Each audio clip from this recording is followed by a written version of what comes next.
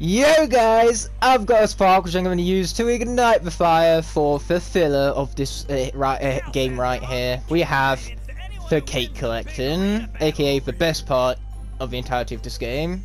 And if you disagree, you are wrong, because that's how opinions work. Alright, I got one. And now I've opened the life realm, god fuck. I did that when I first blasted off to the island with so much shores on it, just because I didn't want to, you know, to be interrupted during my oh so important cake collecting. Yay, the filler segment. Kill me. I could make a dad joke right here, but I think, you know, the cake segment is torture enough, so I'm not going to. I'm going to spare you that. Alright, I got two. I think I know where the other three are. I've started One straight off the arena, battle. so let's just hope that I don't kill bad juju in an arena of all things. Bro, okay, we need Juju and Aurora to live. Because we're gonna sacrifice them and bring back Tideful and Crankcase. Yeah, that sounds like much of a plan. Oh, Skylanders is so great! It's really, really great! Okay, I'm gonna start with my awful singing right here. I'll leave that to Sal.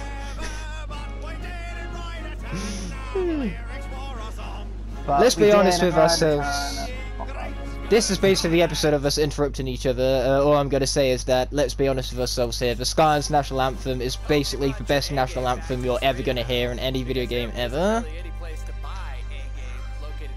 Alright. No, you know what this episode is? This is the episode of I haven't gotten to proof watch any of the episodes yet. Yeah.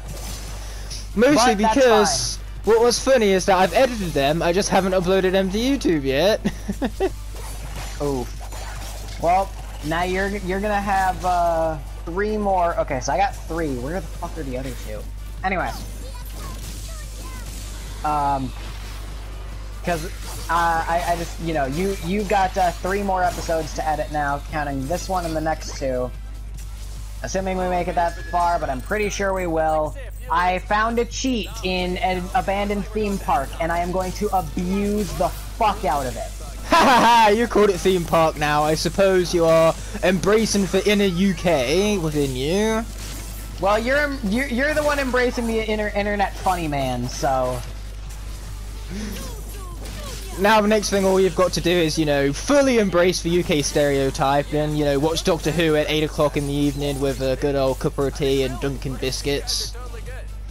Because apparently that's all what us UK people do. Granted, all of you are YouTubers, apparently. well, granted, that is basically what we have been doing as of late with, you know, lockdown and everything, because we've been stuck at home, so all what we can do is watch Doctor Who at the moment. That's unfortunate.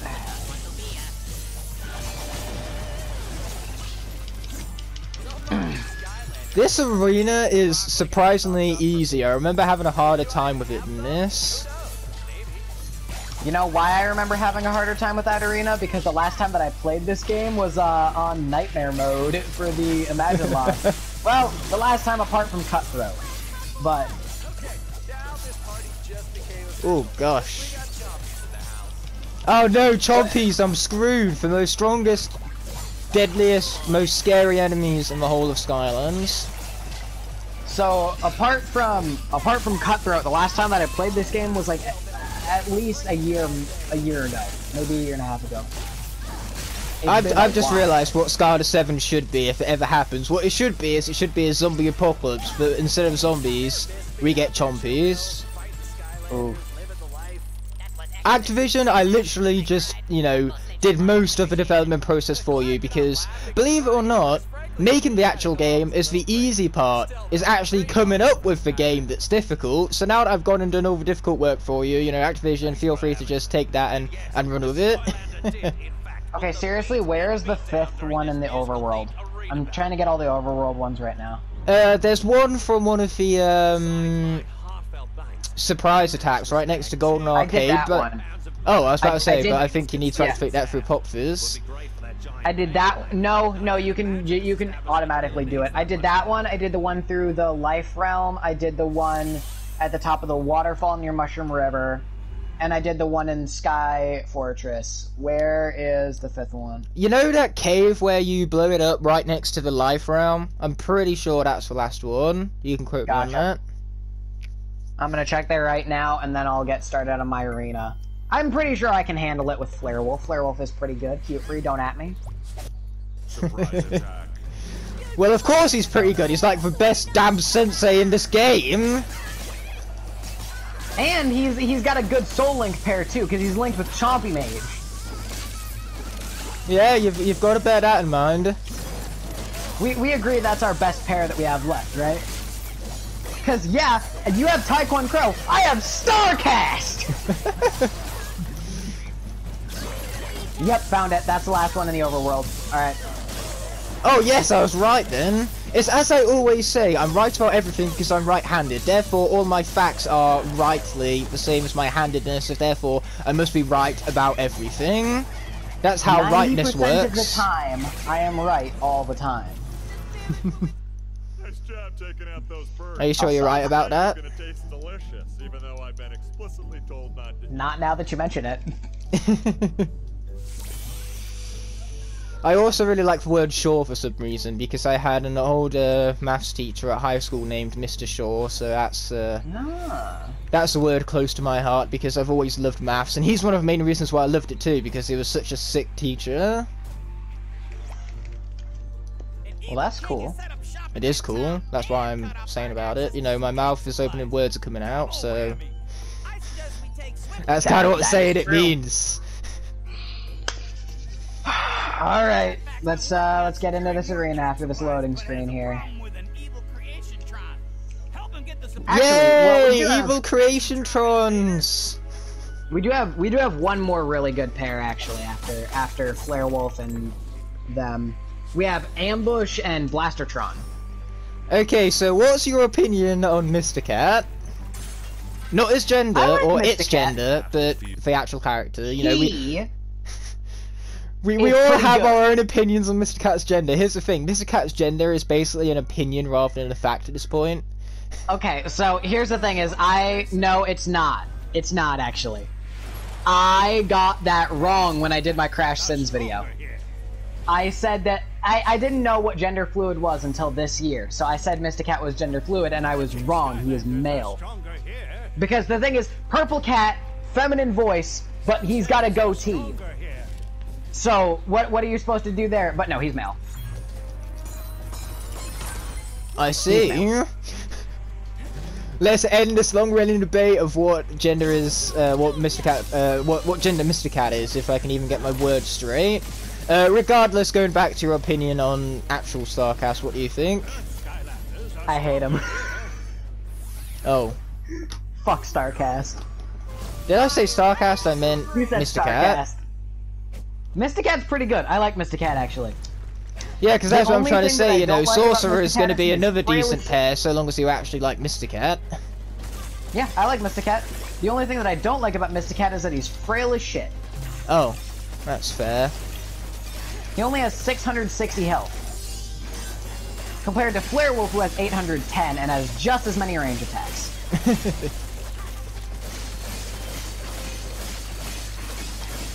I'm just saying. Remember when Trigger Happy had 400 health in Spice Adventure? Oh, dude. How far we've come. I didn't think that really mattered, though, considering, you know, Trigger Happy's happiness when it comes to the trigger. Capital job there, Skylanders. Yeah. I think we've all learned a valuable lesson today. Beware evil robots. And on top of that, you've truly earned this reward. Some bags of flour liberated So, from the evil as for... They should make a fine... So what's your opinion on Starcast? I think we've firmly established my opinion on Starcast. What's your opinion? Yeah, because you love the character. It's been so clear throughout the series. You've been expressing how much that he's your I'm not favorite gonna lie. sensei and how great I'm not he is. actually gonna lie though. I've been practicing trying to no-hit Chaos, and I can't do it. It can't be done. You can't no-hit Chaos with Starcast. You just can't do it. Impossible!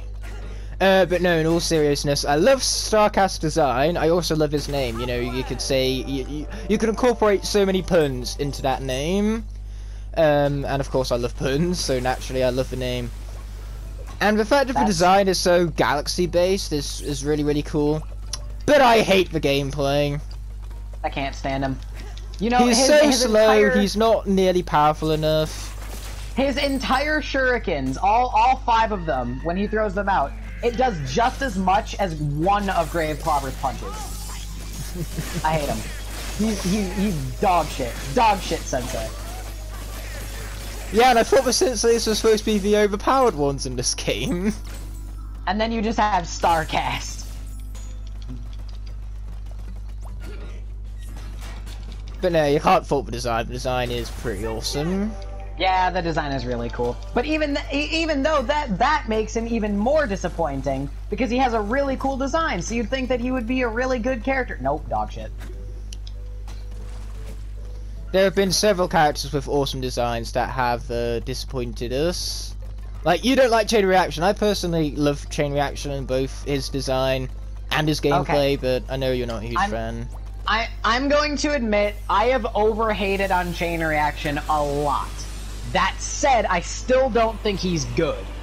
Or at least not as good as everyone says he is. But you don't want to hurt your best friend Crash Razzle's feelings, do you? His fee-wings, I should say. I love hearing you say my best friend Crash Razzle now. How about fee-wings? That's also an iconic quote from In-Betweeners, which I've just watched as of recent, and I loved every moment of it. That show is hilarious. Oh my god. What have I done to you? Don't hurt his fee-wings, okay? You're a dead memer now, just like me. You're one of us, Ignite. I have evolved, one could say. Anyway, I recently did the evil robot uprising with everyone's favourite character Jetpack just now. So that's raised for question, or for theory you should say. Is Skylanders Imaginators the prequel to the Terminator franchise? No. I could make a real interesting theory about that. Not that I'm going to, but I could. There's no mention of Skynet.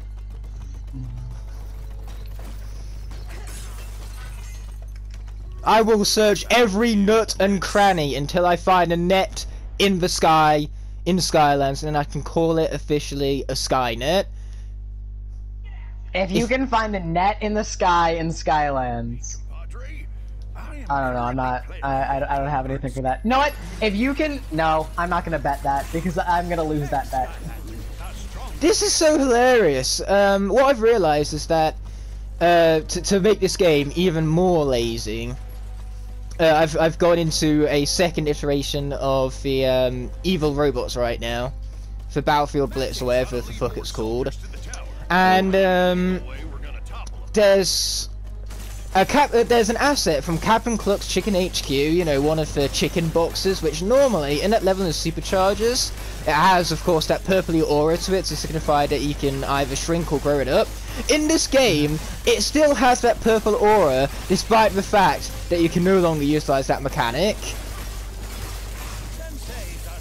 Damn. Well done, developers! You can Control-C, Control-V. Congratulations. That takes about as much effort as it's taking to make the Bakugan game. although I'm actually excited for the Bakugan game. I'm gonna watch that. I'm gonna play that. I'm gonna get it day one, and I'm actually gonna play it. Oh, I was about to switch to air, but Airstrike is dead. Oh no, that's tragic. I could have swapped to air, but I'm not currently using your screen. What's funny is that you know your signature phrase, you learn something new every day. That is my signature phrase. I learned something new the other day about PlayStations, because apparently there's a feature called Share Play where you can literally, like, share the controller with someone else in the party. So we did that. Yeah, we did that with Star Wars Battlefront 2 the other day, because basically it turns out Star Wars Battlefront takes about like 48 hours to install. So I installed it the previous day, and it turns out that when I went to go play it with my other mates, it still hadn't downloaded yet. So what we had to do is we had to participate in the share play feature on our party, so that then we could constantly swap the controller between one party member and myself. So then, you know, it was just taking our turns playing the game. But basically, it worked the same as local play, local multiplayer, but you know, with only one person playing at once. If that makes sense. So that's what share play does. Yeah. There's a tech zone and I can't swap to Robo because you killed him. Yeah, I did kill him. I brutally murdered him in his sleep, might I add. Alright, the frickin' tank. Fun fact, I actually technically lost an Imaginator here in the Imagine lock, and I didn't count it. And everyone was pissed at me and memed on it. You didn't count it. That comes as a surprise. Oh, shut up. No, the only question with you is when do you actually count to death? When some stupid... Okay, you'll see when you cut back to the... You'll see when you watch the video. You'll see when you watch this episode in proof. That just the way it happened out there. I was supposed to die and I didn't. I was supposed to get shot to death there and I didn't. He was supposed to shoot me and he didn't there, and yeah. I suppose the game is throwing us a bone, you could say. I could incorporate a Skylanders pun into that, and I could say it's throwing us a funny bone. But I'm not going to do that because that's a lame, no ha-ha Skylanders joke. But I did it anyway, technically speaking. Two very conflicting things I just said, juxtaposed together right there. Big words. Very big words make, yeah. So I've finished the cake section. I'm just waiting for you now. Oh, I see that you went and got all of the overworld ones off screen. No. Oh. Well, I did that at the beginning of the episode. I guess you did that while I was talking. I went to the arena, then I went to Battlefield Blitz, then I got all the overworld ones, and then I went to Battlefield Blitz again, because the options were Battlefield Blitz, or the fucking battleship right outside Sky Fortress. Please no. Wasn't going to do that again. Well, I think I still have one more after this one that I'm on. So okay, I'll just be chilling, see if I can discover the Rat Kingdom and beat that in the time. If you lose any characters in Rat Kingdom, do we count it? I'm not actually going to do Rat Kingdom. That would just be, you know, a risk not worth taking. It's as I say in my live streams. You got fucking riff rats all over the place in that level. Yeah, that's the problem. Because here's the thing with locks: low risk, high reward. For lower risks, you take in locks, the more you're rewarded for it. All right, I think I have one more after this one because I couldn't find the frickin'. Yeah, I couldn't find the frickin' last one. The only reason why I know the routes in this game is because I've sped around it, so that's helped. Experience is experience, no matter where you get that experience, as experience would say. Yeah, like, apparently you can beat this game in like 2 hours. Yeah. Bruh! I got pretty close on the fucking Switch version. If you can get close to 2 hours in this game on the Switch version, I think under 2 hours is no problem. I have the Wii U version. The Wii U version is still better than the Switch version when it comes to loading screens. Yeah, I still have one more to do after this one. You must have done that incredibly quickly. Gotta go fast, as they say. Because I felt like I did those 2 segments that I'd already done. I felt like I did those pretty quick. Hey, I had to get my comeback. You know, you've beat me practically almost every single episode of this series, so I had to get there eventually. Yeah. I had to be, as you say, good at the game at least once. In fact, no, you don't even say that. I'm jumping up your quotes. I'm being good at the video game. What have I done to you? If you're gonna say it, you gotta say it correctly. What have I done to you, Ignite? I'm officially broken, and you have Demigod to thank. You are one of us now, Ignite. I have joined the dark side. Welcome to Wobbly Gang. This is a I'm gonna do moment the where I fucking just danger dungeon. insert every single Star Wars meme under the book in the video, but I'm not gonna do that because that requires actual editing, and I'm too lazy. Welcome to Wobbly Gang, Ignite. Welcome. Officially, of course. Alright, let's do the fucking Danger Dungeon. Except not, I guess, because the game says Danger Dungeon, but it's not actually the Danger Dungeon. Magic! Look at that, I actually get to switch! Ooh, you've got to switch. I managed to switch for between Bad Juju, and then I did the whole of the final part of the episode with Golden Queen. Oh, look at that, I'm Mysticat! Soul linked.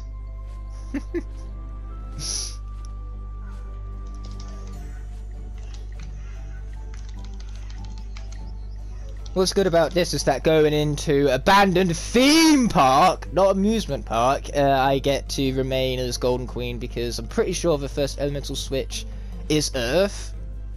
Oh Pretty yeah, sure. you actually have your... Actually, both of our Earth characters are alive. Yeah, the only characters that we have which are different from one another is that you still have your magic left and I still have my air left. Apart from that, all the other elements are the same. Huh. I didn't realize that, because in my practice, I'd always just speed around the first part with someone. I don't remember who I sped around it with, but I remember never playing as Barbella in that segment, so I'm like, oh, my Barbella must be dead. I thought that subconsciously, but no. My Barbella is alive. If you sped run it with anyone other than Flarewolf, then you made a tragic mistake. I was, okay, admittedly, I was, for some of it, I was having fun, and I was playing with, with Tidepool, and I was playing with dead characters mostly, actually. Just, you know, just because the haha fun, you know? And also because Tidepool is dead, and you're probably gonna kill Bad Juju. Ain't no fucking way I'm killing Aurora on this boss fight. And now watch me kill Aurora on the boss. Except for the fact that I'm not even going to play Bad Juju in Abandoned Theme Park. Well then, don't kill Blastertron. Oh look at that, I have to play as Aurora now. I've had to switch twice this episode. Yay! I was expecting to get the whole thing done with Flarewolf, but no. The game's just like, ah, nope! Alright, so... if I remember correctly, I have to grab a key here. I don't remember for sure, though. Yup, found it. Alright, Every time someone brings up the key, it reminds me of the lock and key victory from biology because I am an absolute nerd. And it's one of my favourite things from biology, so it just... it's gonna retain in my brain forever. I'm never gonna forget about the lock and key theory.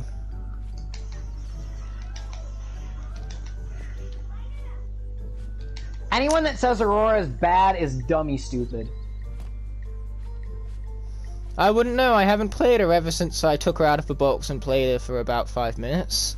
Dude, she's honestly good. She's honestly good.